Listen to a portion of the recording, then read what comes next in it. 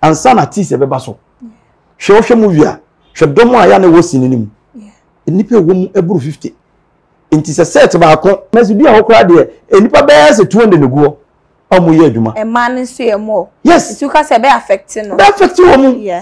oh adwuma ni adwuma emu odu nti ama no ti nani no hwe a ebe boa ma human employment is a human employment no youth employment no etimi akoso so na wo tina ba bi e condemn amanfo sansomu a yensa agene no na wo se kotwitwa ase a wo be jagu fom oh nti wan kasa yie ono atena se no se odidi agro emfahin kosi anasefo me se etunufo mesre no abrabo no hwe etese to yesie o ugina ha hu anim ade nchen onim de besi enti anya asem bia na bebe ni tirimu a obebie na no no woka just like that we need evidence the enti ma me message so di so mu ne se yese ukotise obi abojo se hia no wasebi yesu die ho se de be bi to die ma ode bedum no kwase na se ye de ne yonko ne ne me onya bi but bia na nkofo bi a woka no wa nyese asumasi enti konteni ma ni nyina eso ogigine mo so ba panyini eso ogigine mo eno de so mesre won tweye wo kasa bia na ohunu kwa be fa so be kasa enye first time ni be 3 times no ha is when delay anya asam no kokko interview minim on say me offer so say me pay interview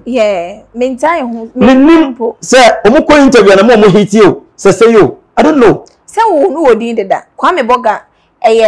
ye nim no outside ye nim no industry say mo amu wo mu na de mo nim ni because all match but outsiders be broker kwa me boga obi anim no but enunti o pese wo ye kasa answer no no de hiti a say wa hiti share there be mesre so wo decide ni si wani so a ebeba ti say wo do mo agu nsuo mo wo so no si ya huro no beba saa enframa fa ya na ere esen edum ti yempe kwampa so say dimpa yesi ahonya uko pre na onya ho na entemofo nyina mu a upie kura na ofele so enti wo momodena se sansensem ne niema no on forget na ni focus adwuma no wo ye adwuma na many pa star nyankopon hwe nipa akomam na opeje nipa akoma na wo de ye adwuma no ene be mo ahitime movie mitwa sai movie o mu twa ni gidi sa tem kura na ye 1 and 2 bia ntimi di wo amso se sinifo kwa mekobi ye first stars na bitimi ko tuatua ho kakra no mu ko ene ya sema na se ene nyina se me nya nuru star now ye dey me nam crab mu la ya na pe costa ofa ye bre no ya so na me pese ye nhwe ade ba ko we na ye fe anonsi industry no e kam ya say when it comes to marriage me chema warrior ase ho ye den ensem wo ma warrior ho niema bebre e den tina ma ne basa ensem wa wade no ho na am se yen ya wade na nkasa no mi hunu se santa ya na enkrofo bi nya abotere sesen se be ma no be hu oba on to no bo ase enkyire na dwuma no de we adwuma ni sitie ma ni hunu se na tie na dwuma no ton bi ba so na frɛ na sending ton bo na ekosoro je dwuma no mo na ene me ekɔ anim no na wo stardom na ekɔ nanim na wada agye so te ebire nkyerɛkyerɛ sa ade no nti obi wa abrochire ohu oba osinim o ne hu me fɛ na nim na yi kura fɛ me ma wale no o be wale no efefe na no dodawo enso akire no na nim bi aka no efefe wa no dodo sa de we mani nye ho etobo ye kwa ha wo nkobi basa wo dampo nipa no spirit so nti se wo hia be ma na wo hia oba mo ba no to wase na wo hu se de sitie me say me ma wale abontene ma wale sinini onim sini ho hwe eni kwa se me de no ye nkɔkyerɛ yere ɛyɛ adwuma ne yɛkɔkyerɛ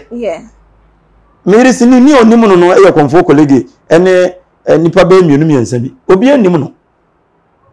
but when man obu onye kuna opesi ehun se ni kunu ni no de ne nam set so no konkonsa na nkɔfo ke kansam kyerɛ no ɛdne obenya damfo na kasa kyerɛ wo yere oba set so a onya te sa asɛm se kim ete se kuro tu ekuro no behu se de akotwa no da ho na bibia be hye ni tirim afi no wasate tetaw ya dwuma no so ayɛ no ɛsɛ wo ye free ma obia me ne me yere te wo bitimi frɛ me se hani because what ya say wonim adwuma no ma kyerɛ no me ne hu se na tie hani wo ye de ye ka kyerɛ me kura se me kyea no wo come da tola no achia no o wa na bi kura na nipa no a na wo yes ano na ni wa so wa pro asem wa dia wo yenti fun bi e bi obeba na mi su bi na dan e ma mere oh adwuma no wo enema bebre ye di agoro ye kekankeka ene enema bebre obetima frɛ ma obapa e bi kura me mfrɛ mere obapa da oh enti ese ye nyata me educate your partner okay so why educate no na yo say oba otoka mama dam ni o sika o ma sika ye bibia bedum le bi no sa ne mani nyina no be ye jinjan ya ma ho ye ma no ne ye ma no bo okosia oba bi oba no sika o woni ne betena won sheda na odi na chi o ma ne hu se bi adwuma no se na tie ofa wa se mi a okay mi ntwa wa no krachi bi hu me e no so pese one metina wa brochire na mekoye we bi wo se wo ha me se me be ware na me di mini obi na ase aye we de na ibi agu ase e na me posti no hu ye de atem stupid girl nyina bam e na me say media tell na hete obi feelings it tells you say nipa kure enka wo ba be dum uja no kura mi wa de no so wo mu e ye bra group o say ade no wo mu a wo tene ntena untimi utwumu tan ye ne obokwa ma wale nagu serious enti no bo mo ne to bo as ne pe partner sanye ufiri se nipa na wonya no no se ufiri se wosom bo mawo na bibia wo yama wo ye enough de ne wo gye adwuma no kura sanye sa bo ebegu okay so because me ko fo ba na mdo ba no betene fie na da bia me nam ha me fa ha na me twa picture na me sere bi kura no a bibi ha me o mintimi nka na me sere o ni se me gima ni ja no but eso o mani hunu se ye twere de ne mawo ye se ha sere force Opombo bese. O besere. O wa yesisu obi amo ese usu eye adwuma no mra. Enti wo se me su o movie ma no nche se me ra ho. Wo se me sere na me bobo ma me mfimfam no a eno nche se me ni age me pe no ebi ni ho. Ene eye de ye sika ni o movie mi de nka bang nyina ye de a.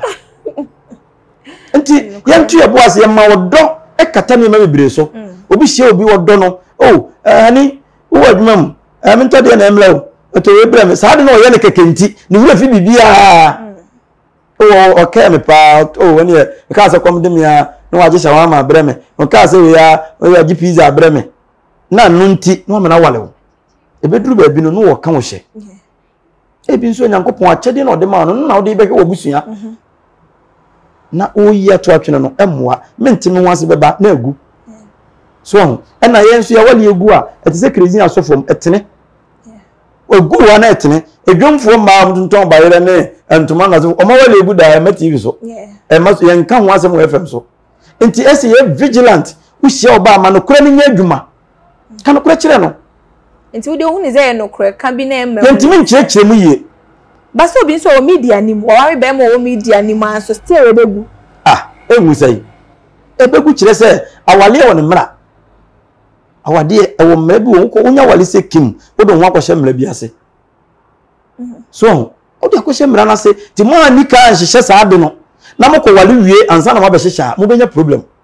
okay serious what o industry nim wo yo ba be ma odi na agro kwa afi bedrum le bi no na agro na etira wo so nim se adwuma no ebedrum le bi be ko na ni me first am wale mere na me nye busy na me twesi ni bidie na me obi ka se ni nim mi kakra na me nye busy ba ye hu mi ye adwuma RTV Monday to Friday me so la match 4 na makwa adwuma me ko fie na abo 8 wo me ko na nkura na da Sunday ni Saturday ese me hwe me mani mu no obi so se MC eno so discover because romantic and top prepaid moody do there ma and top Debbie so there is time for everything what I say ese Sunday mani me bia ewo awadiem ewo ye movie na ye na make no se me di do wo movie mu a eno nche se minim do dia ma se me ye ne fie o obi na akere me se me nye ni se na me ye me ye wie kwa free me tirim ko on kan po because of sikana ya kan se de be ma me no instructions na me ye de me ye so ntino mesre se wo ye sinini na se wo ko wale a manokura ni nya dwuma se ni na adwuma na tie wo kana so so mpena obi wa na oba bi free nsa be ma bi free nsa na ha no wo de ni bi siesie wo eden ya be pia me na hu e be pie na ye mo ye partner so ho ban enipa bebre ya kwanya kunu wa bontene anka ese mo wo ho adwuma no kwa so nkomu ba ho bi no and your mo chire me god doctor me god one hwani me nkoye MC kwa mfa me yire nkoda because nipa na me be ya wa tu ni mo be fam no eye bebre ese me so me mo chance mo fam me eye adwuma no mra no na wo be so mu wo be ye say okwa kra be kun nipa na wo na mo ko sie no mo di nkomo no ni ho na wakoyi wo ano wo so de so ompe nipa sinifo bebre ukobo ni din wo ba bi obi kan mu nipa wo mu na nim ga so nti adwuma no ade a ese o ti wonim na obi aye free obi timi hia wo so de ese wo no kasa te se de wo no ti fie wo so ne nye saa nka na nkoye na menka o gu nanim ase wo so de ebi kro de wo je fans wonim o ka me ba bi de menka o gu nanim ase wo so de wo ka me ewunie o me ni mo pa o 3 minutes di nkomo ko ba bi so enti se wo partner se me yiri ya ono ye na dwuma nko enye industry no no na da bia me ni di atrentwie ni e fa den obi hu na so de wife no wo fe o ma me me po asem wate amenye o number onya adamfo afene namfo ne koso bi kura no a hwe ye twantro e di save situation bi bia me ko ba bi man kan saa se me kwa me ko bia ba bi me se o me ne madam fuwe e na e ko ba bi o ne number so ko frɛ no o so de so about me da bi na me kwa me wodu nkwa me ni kuma se o akose saa da no a o te saa de no hu se utwatro enti saa ye de ye partner chinchin bebrebe no mfa so bia ne so me namfo bebrebe me mo yere me no mu number me nye mfa nya hwe o frɛ me o kurukura de ma na o frɛ me a later me prepare film phone so o frɛ me sa busa za ho ani serious ebi so ha na nye namfo sema na se wo bia wo puna mo bi but oba na no ni subaye bia ode wa bonte be mani hu no afa no ne betina na asesa no waja me meti we ya wole ja nya me den kura because innocent ones na so mo warrior so tai gu pa yes sesa so because oni we ye problem nyina na se oni obi twempra o suban kitinkiti bi wo so besesa ade bia de be hyefo a ugusunsu obia no enyini enti se wa hwe no wantu ase obetimi na wo mienu miensa enkura ni suso nyina no be kam sa nkura ni nyini wie na nkura na atimi ko mu school na sefo a obesole sa tem no na ne ho aye den akura bi ansu ha no wo ka no waka enti nya wadwene se wo kwanyim obi no wo a ene me be fe na ni so amana sesa ebi ni ho so hu obi na so pe life wo pe high time na so pe na wale no sa ne manage so wo pe jai untimi stop no debi awale enya bi o niema kakra bi se de hu nipa no opa manage ompa entem na no atwa so enwe de unya tafre me se ena special mo makoko ko school no na anopo no obisa no what take you breakfast and then the bro from the lunch to say how was your lunch also honey have you eat was no also wakra wo kuma say have you eat you bet more to the anable no and they found something to eat for me here and non kwa na de ne nkura no saa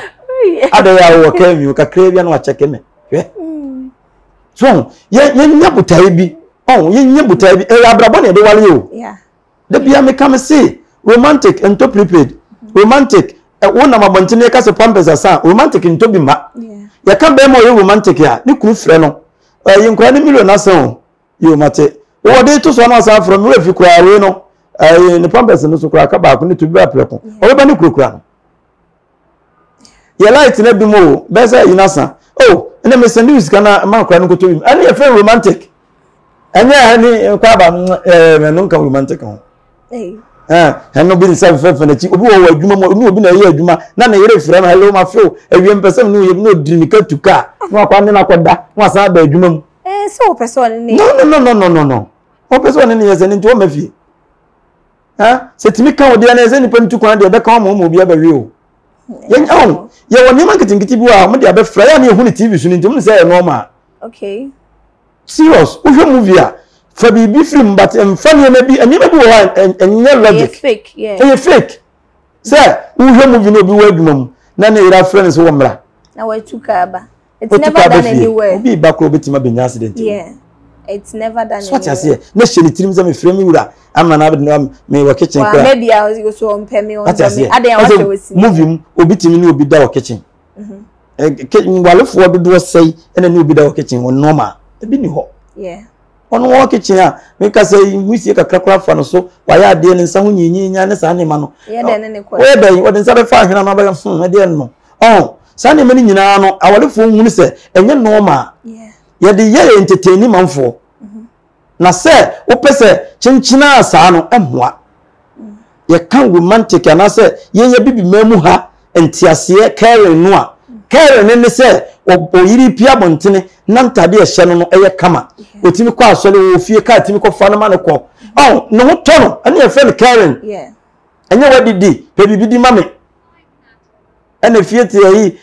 na mo sole ye na debi nkomo ehu hia nkomo bi wa e waste credit waste time ye me ani nko ukwa bromo omkwa abrochire be ka kire wo ukwa abrochire a we ko na we ba be ma no be ye aduane esi wo ba na be di kan ba no ye aduane me ma be be ko no wo kan fufuo na se ne nka romantic ni se nko be ye aduane ma be ma enso mu ye obi akoba sa na tambe na be hu wo yire se wo don se fa na minim so fu kra Sunday wo ko ya so na yire ko aduma tambe na be hu na don se ko fa na chi na hani na ko da wo kitchen ko da kitchen we mu kra na da na kitchen but ujitum sesini for ma ware ya wale de serious enche ni nyina na ma kirikiri mu no e ma obi hu TV so keke enka so opew e ma won tiase o so mani hu yi adwuma wo ye ni se na tie boka moko da set ne so e na nkomo nso ebi ni ti se ya yi kwamboga die nkomo a edidi no wabontene no e de pressure ba wale mu e me bibi ga kwesi be ka asem bi se ye dwudwe mama ne saa ebia no woka di agro bate ye wa abrewe bi wo ho a wodo ne baba ema saa de ne fa na sum se ekima na wo so ko wale sinini nti wo yire ya da bi okwa wo di ba 3 days ye afirum de pressure si be ema no so na be ema no so start ye saa se ba sai ma aware ho kra ye den ma se ni fo ma nti ye nyai saa nkomo tantantan ni di ye nyai saa de ne ye ammoa na mu didi amanfo kunu ni mu achi na ti se nkomo hu ya ammoa ye kasafi ammoa ade bi wo wiase bia no ebi wo sini adwuma mu ade bi wo wiase bia no ebi wo sini adwuma mu ebi wo nsole dem ebi wo ba bia di ma yen separate sinifo sese mu mote wo yesa adwuma no kulase no wo se se manfo a wo manyenya kunu no munum kunu no tete wo se sai serious inya san ko basa ni di sinifo pema na wo mu yesei na wo mu yesei wo keka san nsem no a wo se adwuma no da ache obi ba adwuma no so wonya kunu dia ene adwuma no ba ba ya de na waka na yi ahye bebre kwa wale a yese ngo wale sinini me kai se me ko wale me wife de me ko chia no wofa na wofa se ubetimi sinifo we ubetimi yese wo mu pema mu ni adaje na sefo waso wofa onde wonte sa so nti yemma saden yemma ya ko ho nya akono ni nya se yedi ho nko basa ya ko yensam dodo eso ebi wo ba bia ebi wo adwuma bi sister onim nyuntofo ayi asore dam nyuntofo ayi no maye bibi pen yeni bebira ayi bibi pen enti bebrebe nyina mate aware na se me pese me san abowura wa won kaso abrabo mu kakra okoye MC Sundays Saturdays Mondays so kwa adwuma unya time kwa asore o Kristo sum to say che asole ni nyina ne se 1 eye wogidie moto 2 eye adisuya 3 eye osole asa okay bibie ni asole mu okay okoto wogidie mu se adwuma na wo ye na wo de akomapa na eye na wonya nkosoro a ye tu wogidie mu se bibia ye mre ni ye tu fo se mfansa nkan bia de mo ni mi obi ade ni asan ko sua de wo ho se ekwan e fa susum nyame ni enya ha na wo be huruhuru na chese wo sum nyame na wo kofi a do yon ko se wo ho okay ma obi ade hia so enti min sevu nipa na skosia da mentimi anko asole na obi nso wale nso ka nyame adwuma ho na me kona me ko ginam na metimi ye bibi ma no koso ma manfo sere wo ho a asole ne bi no yes nyame adwuma no Ghana ha na se nyame adwuma ni nyina akwa ya asole dem nyame adwuma no nya asole dem kwa ne ye no na asole dem okura no ho ye nsum nyame wo ho ye ko fenim die na eba eti se wo ko school mu hono nye ho ne yeye but wo ko sua de ne ba abontina na wo de saa de no abebo bra enti obi fa ma ayi kan say engineering obi nso fa cashier say akobi on friends say wo mu kinken skai cashier what you say ebi fa ne ma bebre ebi fa science wa hwan oba na fo be chichemu wa be chire kwan ye fa so ye no wa be practice nti asole ye kokosua bibi be practice wa abantene so wo frɛ mi sɛ yenye interview na ma toso wa me ame nkasa me ma na me toso enye nyame adwuma nti obi amfa nhye ne tirim sɛ nyame som anya asole konkoa asole kokora de ekosua de je sɛ wa nkwa asole a ugidie mu to no wo be to ba wo gidie mu o ya de na sɛ enkoso a wa bembebu but wo kwa ye betufo amo hu sɛ koso na ye so de akoma pa ye nko ade nyankopɔn wo ho kwan sɛ emire bi beso me na aboa wo ebia na otam nson so enti se mentimi ankwa asore ne ebi okura na be 2-3 months kwa me nkwa asore da but de kwa asore me ye bia me ye bi ihye bi wabontin na se ahokere wono so wa metimi boa no me fesika nyina nkoma sofo ni na wo meye tam wo kwa na owura hwe na bo ma what say na wasan ewuro kosoro da bi abofra bi o gospel industry nim me be no de bi o ka wasem o si enipa akwa obese ohun ne pan ye wo ne colleague onim de nti opemwasem in terms ye be program bi kra ne manager say obema oni colleague nyina be MC any problem say ne be obehu and so it's quite unfortunate say nani sheda anye menim say what abofra Osei Blessing atininka pa atininka opewasem pa nso me penasem nti me ka chensa da menya akwanya hia obi a me ka oni problem mo ye program mo frɛ e ba be boa na ye kama ye be jiska de ne nyi bebere sa ye je abantene ye nyi omusa adetia o se obi so po asem na afi no oba eso so ni se de so e mu no ese so ni mu onso peja bia no so de ne de na be boa foforo ohun so kra ohun o kasa no beti onka fra bia bia nyame de ne fa na be mo no so nyina che anse ni friend ni anase obi na ni nye no on ten hu ne ma na ne buafu bia nyame pese o cha asase so okay you have a point but say the obeti asem obeti but ade bi wadu oni boss na buafu okay so okay emfa di wensi ya na me ba ne si ho a bubefu ti o hu se me ba na obepeja afiri na da kosi baabi mi hu ti ni ani so a hu na bubefu but I utie ne nyom itie ne nyom ntia metene nka why good the voice correct the kama wow mate ofa ene de medu besia medu ofa de na yo sir bibi anya mesere me hwe okon mu sa wadai wabojuna na we de wadaroma bacho de because nke was by now I white so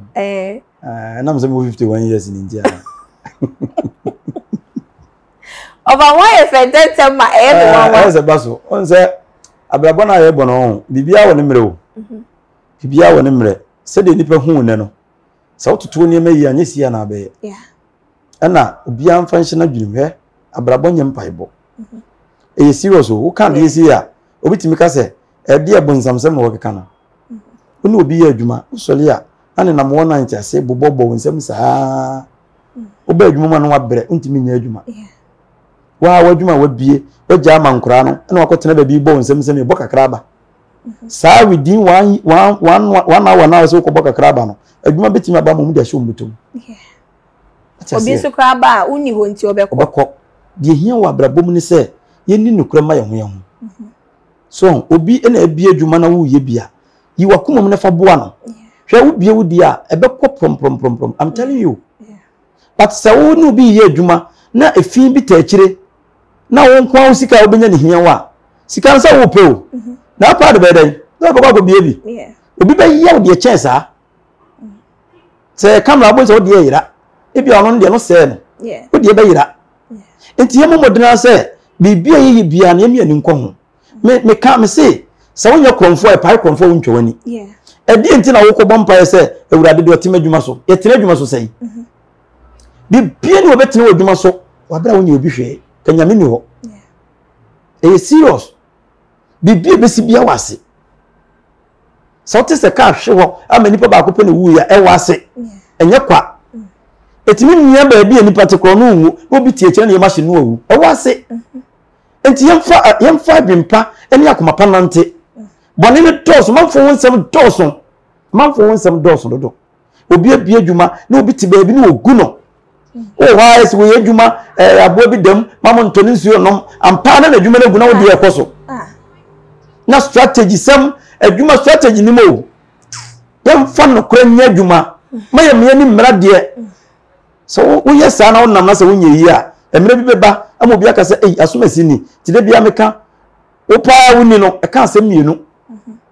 wona na woni bia wonya bi wona na wo bia atikoi ni ma mienu pe na eka ntime etwa se me komanim we want me blame one say ma obi almost be 15 good years wow yes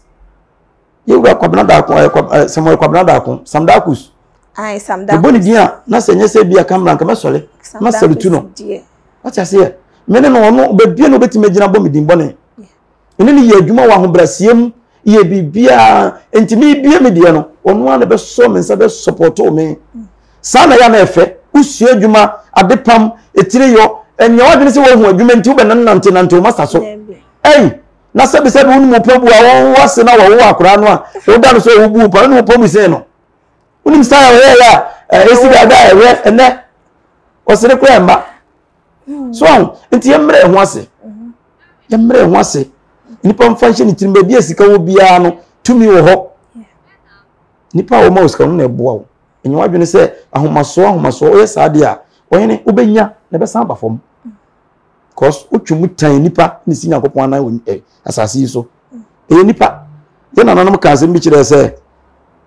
obi timi ji obi hyebre se no kra mpa na nyame de hyebre ama obi ede ade ama obi na se obi pa asase so obi timi gide a eni hunu se nipa esinya kopon na mu wa asase so cause nyame ama obi kwan a wontimi nyo hyebre no what I say sanete yan sum nipa yemme nipa nhia ye yankopon wo feska nya hwe won fa hwe de ko ye no se ye papa kura na ye de na ni so ntuma bufi so enti nyi wadwene se wo di sika ko menyame ena nyame me de menyame am so no menyame no waya unyame eni nipa wo ben wo ekwa be fa so be treat no na chese unyame wo hu no wo se me defias no ma me hweme ko kuma si prison ko se Yesu da wa ona ho oba o da prison da debi wana oda nipa na da ho nti na wo bɔ kwan a kyerɛ wo se obi o da fiase no ko sra na hye ne nkuran na tunufu ade a wo ye no na sa mo ba wonye bio acha se ya ma nipa ho hia ye ni nya se hu nipa na etwam se ko hwe nyame no obi tifie a niema a ekoso nye nso ukọ asore dem a wona pepe nkunya wo nyina pepa ho ebe adwumaden obeyama ne panti mu nyina afọ nso obefie omu nipa suti yesi afọdebo sanete omamu nhira sen wogye ni nyina no ne nyankopon kasa kyerɛ yen yemhwɛ yie ebio obia hu ne sika ene de hene ɛwɔ asase so oti sɛ Yesu kokonya ne awufuo mienu ɛwɔ Bible mu omunko ne wuye Debbie Lazarus no oyesika dwuma ye businessman no mu wo sika nti wo wuye no yerebia ne ho hia ti Yesu ye friend na no dream ka konya ne no abrante ba kono so no so konya ne no so no ye business Yesu Kristo ba bi a akwaya wo tie e okofuru dua e friends ai Zaki oyi okọ no nkwa na egba na okromo Debbie na sika wo fie ho ati ase nti obi ama ne nimre na dwuma no mpesika na sika na ya de nyina atwere naka yes ewuso bi ye adwumaden pesika na odi sika akwai wiase ajapade ya na bi ye obi weja ho obi wu ya me na nane na akosi shipum jansi abepo jansi me na nane mpon owu ye ko manfo na titi ni fie no nipa nya so faso nti obi wa wode no be pesika ye ma ne mpe ni nya na wo presa senkwa na abedie oye ya manfo titi mu firi na sefo no na manfo timi sanete se de ye wo a wotina fie bim ma yetete wo se ebusu fie no yere ho bobra na nso ye bi ne si wo na nso nanye ebusu fie anase no nso nye ebusu adwuma na emmo society no yemnyere ho nye adwuma me yenye ni ha wo ye ni ha wontimi nku anim wo se ohia be hia do twetwe ne nsase okwadwofo obi a okwadwofo bi anya aduane ni at the same time wose mpentam na ene wadi hia ti nipa bia wo okwadwofo bia wo da bia no wotwum tam di hia okay wose wo hu okwadwofo so wo ba no hia di nachi nti kwadwofo bia no hia nanam ti obi anyere no ho anya adwuma obekoso se de yenso ye koso no se se ofai show so there is MC movie industry ugusu ye adwuma ye show be hu wen fa en nioma be na se we oh say ade as I see me more TV station, Royal TV, morning show. A friend at Tisem, 6 to 9, 6 to 9 o'clock. And past 6. Monday to Friday. Okay. At the same time, me and Kasa, me wa me shop and I say my officer, my equipment, the cameras, and nothing for be wa. Okay. We try advert a hold one nothing for. The here say we for a telephone, we for social media and so hundreds was a hundreds. Oko YouTube wa, also the GH TV. Eno ho TikTok osode ba bia ka nyina osode eno ho osode osode spellings na ya na ha manfo kakra eye OX X OS now say D okay OS D okay o spelling no nko ade a the whole wiase nyina no bia na odi osode me nko na odi osode ba ko pa body tilapia nti adwuma de yebi minim sa konya beba ma adu number bi ato ha na de to onso de na ne obi be frame ya no frame ah number ne bubo okay 055 222 3495 055 222 3495 MC no Ghana adem jiska adem tu kwa adem de che ni e kona adem be 10 times kwa menye ohwe de okay man say MC na me ye no me ye Ghana adem me charge ba se bibi ti say odemi tu kwa akwa brochire Europe Canada no ni America dia o menye ohwe ene Dubai na ho nyina menye ohwe adentia oh na so wa bre na obitwam take it afa we me ko ya ma me de be chew Ghana had your budget meji uska in other ways no person can dey say wa person be fam tu kwa na ko yebi man na say MC no onye o Ghana hankwa outside Ghana makoye bi o Dubai makoye bi o ati se Cote d'Ivoire na last year me ko South Africa eno nso me kokoye MC sa o mi tu kwan wow mi tu kwan ntina me ka se maye no sister maye pa serious ye busuam be tu kwan akra ko Nigeria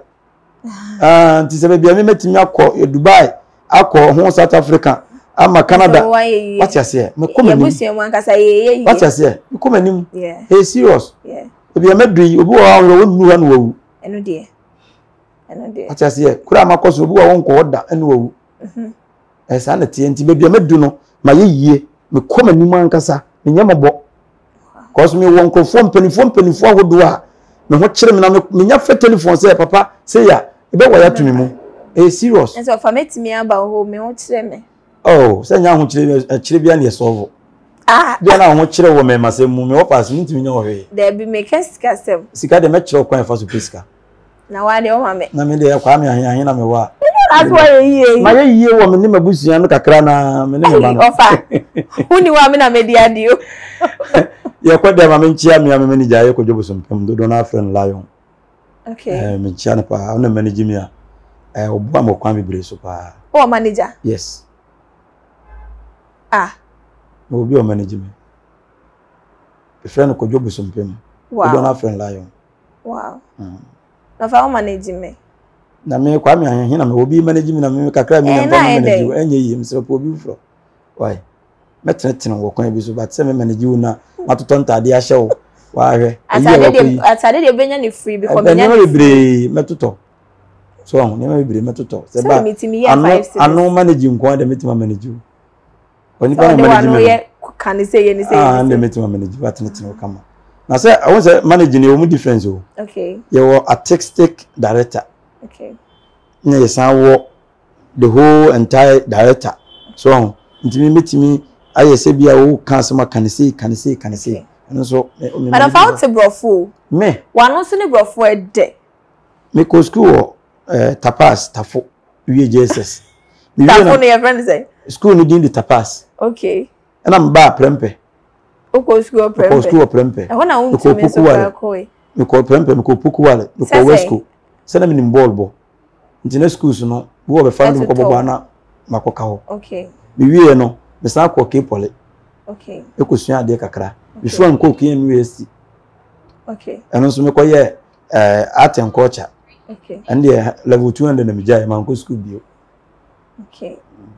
Ni nyina nti sa school be ni nyina ho brof na ya wo kan no.